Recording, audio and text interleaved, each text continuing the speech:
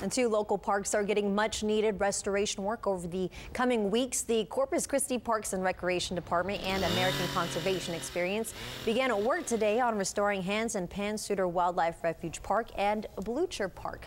The restoration work at the Hans and Pat Suter Park will involve clearing out invasive plant populations and replacing them with native species. Work on Blucher Park will also focus on controlling non-native trees to help migrating birds.